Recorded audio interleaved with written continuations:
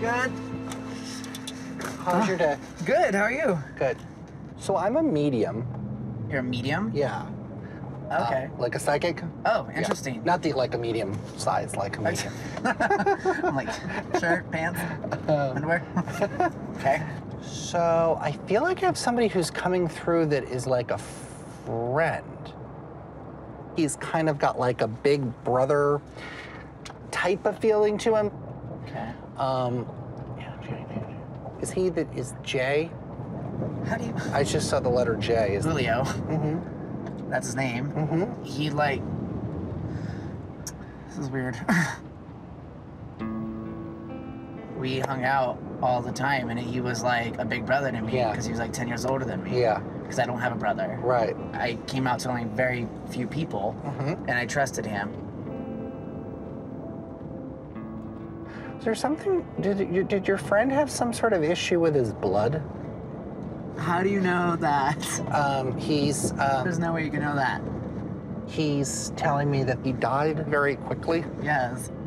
Like in 2 weeks, he went from like 100 to gone. When I'm connecting with him, I feel like the other thing I'm getting. Okay, interesting. I feel like there was a secret he didn't want people to know. But he's shown me something with like blood counts. What? He died from AIDS.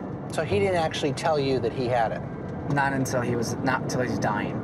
He was a nurse and he believed mind over matter. He was like, the meds are poison, and he's like, if I believe I don't have it, I don't have it.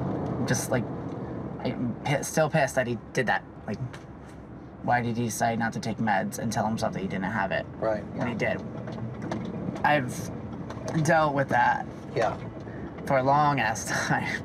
It just like broke me that someone so smart would make a stupid decision like that. I always feel just like, yeah. Like, could I have saved him? Right.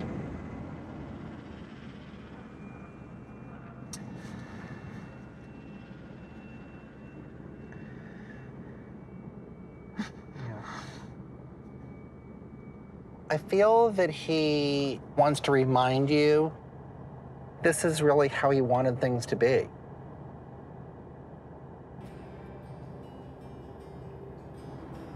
The wheels were already moving by that time, so we just don't feel that it would have done a lot.